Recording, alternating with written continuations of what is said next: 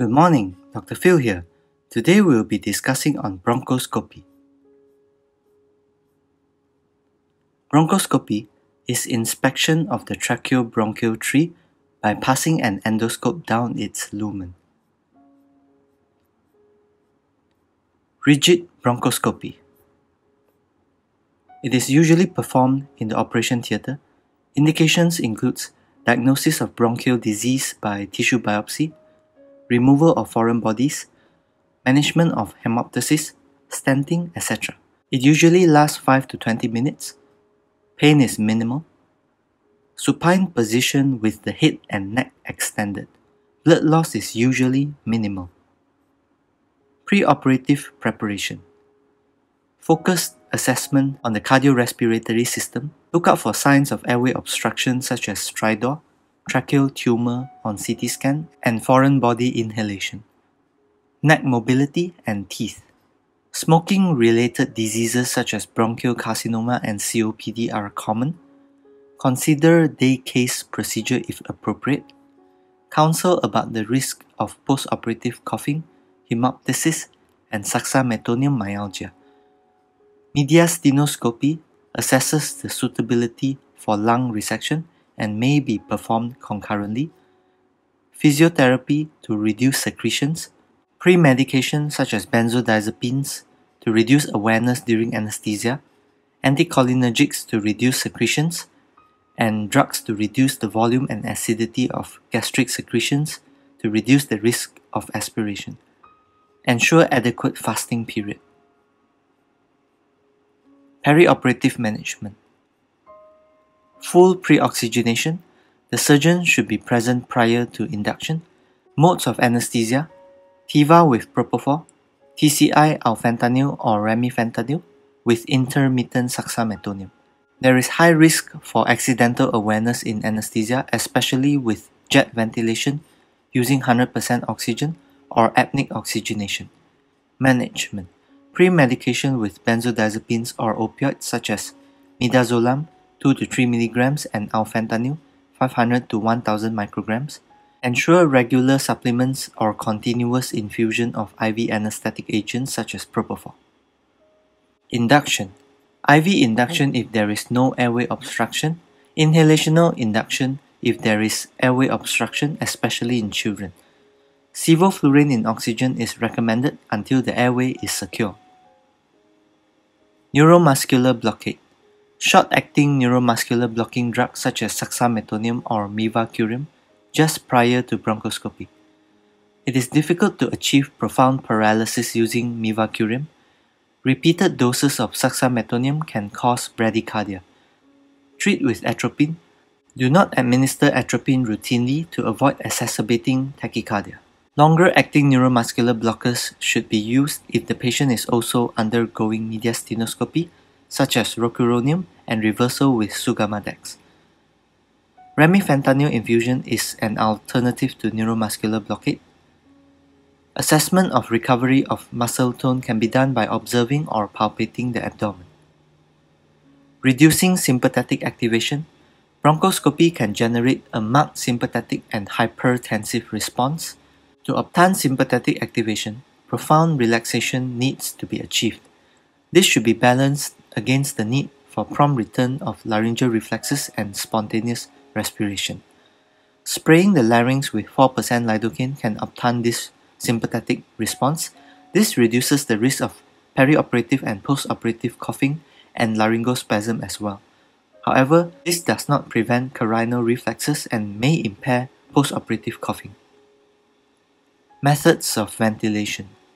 Injector techniques. Air entrainment through the bronchoscope using intermittent jets of oxygen. Automatic jet ventilators have been used for long procedures. IPPV via a side arm on the bronchoscope. Occlude the proximal end with a window or a thumb. Deep anesthesia with spontaneous ventilation. Historically, diethyl ether and halothane was used. Before ventilating bronchoscopes became available, the patient breathed air and bronchoscopy was performed as anesthesia lightened. Sevoflurane is the current preferred agent. Anesthetic gases may be delivered via a side arm on the bronchoscope. Anesthesia may lighten quickly during sevoflurane anesthesia. Insufflation techniques, particularly apneic oxygenation, is suitable for short procedures only. Intermittent IPPV via a tracheal tube placed in the proximal end of the bronchoscope, and high-frequency ventilation. Coordinate ventilation with surgical activity, monitoring as standard. Loss of airway control can occur in the following situations: torrential airway bleeding post-biopsy, and stent insertion. Recovery: suction the upper airway and confirm adequate muscle power prior to removal of the bronchoscope. Post-operative management: recovery should be in the lateral head-down position. This encourages drainage of blood and secretions. If biopsy was done, the biopsied site should be down to avoid bleeding into the normal lung. When the patient is awake, sit the patient fully upright. Airway obstruction by a blood clot causes severe lower airway obstruction. Immediate intubation, suction, and repeat bronchoscopy may be necessary.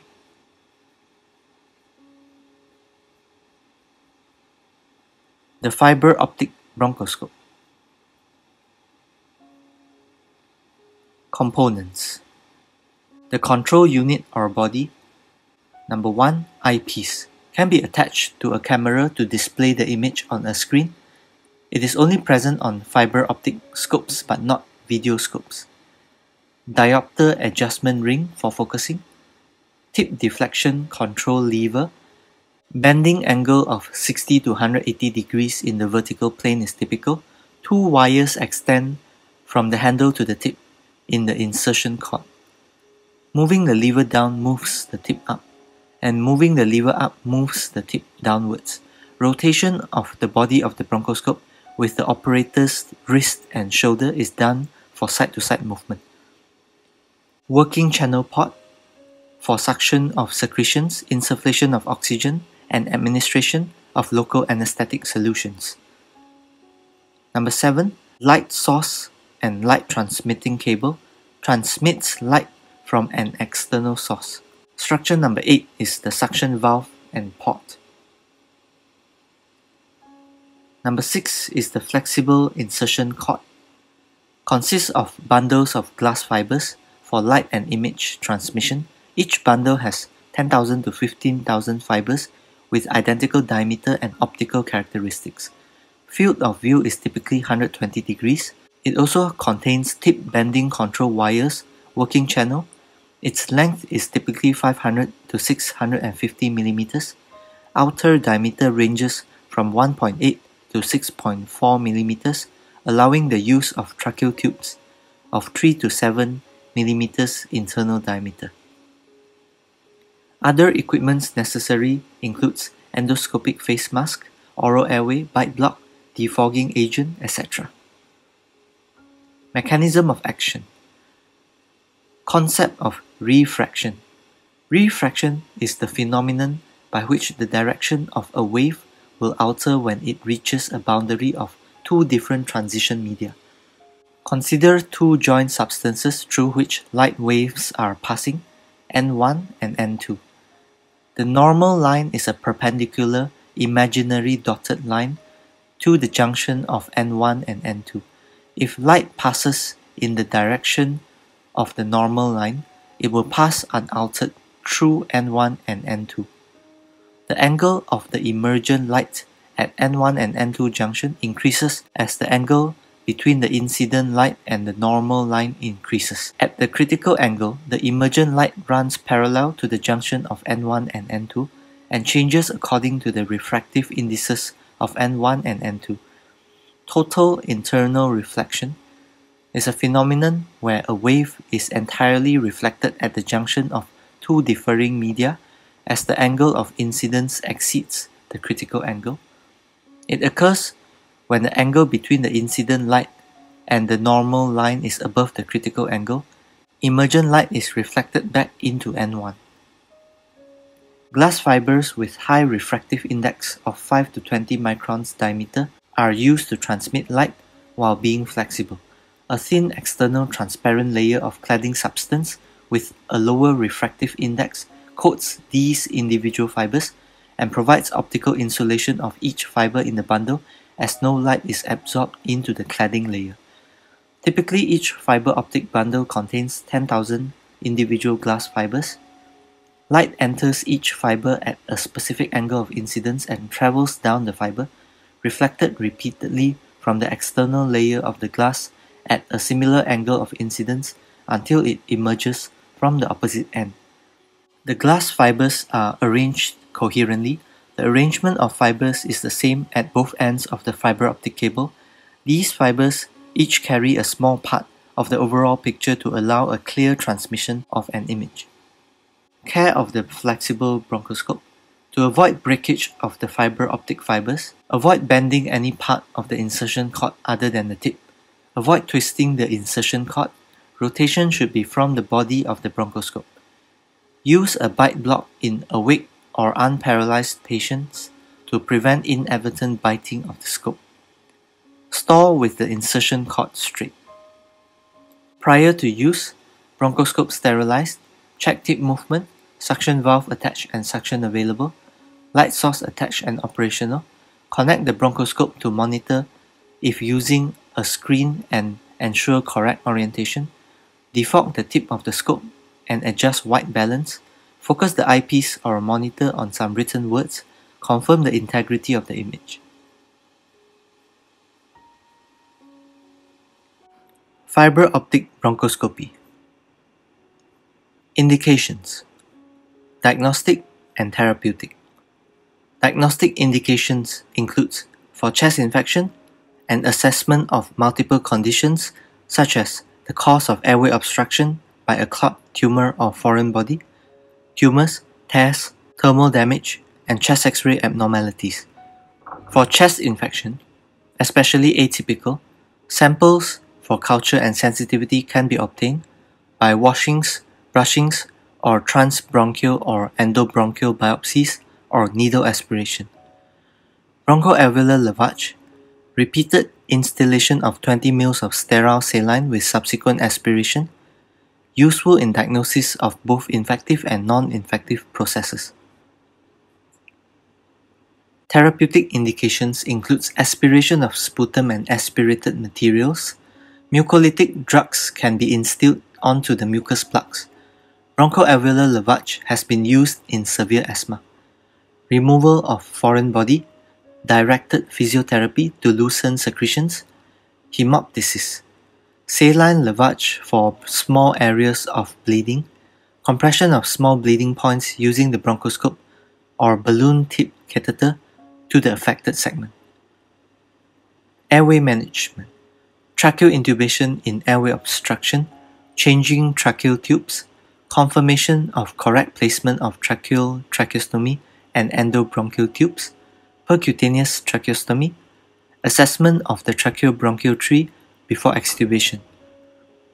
The fiber optic bronchoscope can be left in situ in cases with high risk of post-extubation airway obstruction, such as in airway edema, while the endotracheal tube is removed and the airway assessed.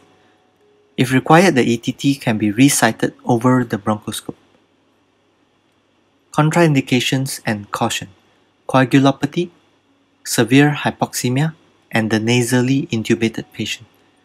Coagulation studies should be performed if biopsies are planned. It is challenging to perform fiber optic bronchoscopy in the nasally intubated patient. Narrow lumen scope can be used, but suction is limited. Complications of fiber optic bronchoscopy: hypoxemia from suction, loss of PEEP, partial obstruction of the endotracheal tube, inadequate delivery of tidal volume. Hemodynamic disturbances such as hypertension, tachycardia, and arrhythmias. Bleeding, perforation is more common if biopsies are taken and may result in pneumothorax. Coughing, bronchospasm, or laryngospasm. Management of bronchoscopy in the ICU. Optimization: correct electrolyte imbalances, correct coagulopathy, reduce secretions by physiotherapy and anticholinergic drugs, maintain hemodynamic stability with inotropes and fluids. Topical lidocaine may reduce airway irritation. other measures as appropriate. Increase the pressure alarm limit on the ventilator. Lubricate the scope with lubricant gel or saline. Pre-oxygenate with 100% oxygen. Monitoring as standard. If unintubated, awake patients may be managed under local anesthesia as for awake intubation. Lidocaine gel to nares and spray to pharynx. Short-term IV sedation and paralysis. Insert the scope nasally. To prevent coughing and hemodynamic effects from tracheal or carinal stimulation, inject 2% lidocaine into the trachea. If intubated, pass the bronchoscope through a rubber-sealed connector at the ETT's proximal end. Continue IPPV at FiO2 100%. Hypoxemia may worsen during bronchoscopy. To minimize trauma to the trachea and or the scope, an assistant should support the ET tube during the procedure. To avoid damaging the fiber optics, avoid bending any part of the insertion cord other than the tip, or twisting the insertion cord, which may result in breakage of the fiber optic fibers. Rotation should be from the body of the bronchoscope. Use a bite block in awake or unparalyzed patients. The insertion cord should be stored straight. Reducing air leaks around the scope. Wrap a swab coated in lubricant jelly around the leak. To ensure adequate ventilation, use a 5 mm diameter bronchoscope with an 8 mm tracheal tube. Pass the bronchoscope alongside the tracheal tube or use high-frequency ventilation. Ensure adequate sedation, analgesia, and neuromuscular blockade. Perform thorough inspection and any necessary procedures. Remove the scope and allow reoxygenation before continuing if SpO2 is less than 85% or hemodynamic instability occurs. Bronchoalveolar lavage. Instill at least 60 ml of preferably warm isotonic saline into the affected lung area without suction, followed by aspiration into a sterile catheter trap. Send all bronchoscopic samples promptly to the lab. After procedure, adjust the ventilator settings as appropriate. These are my references. Thank you.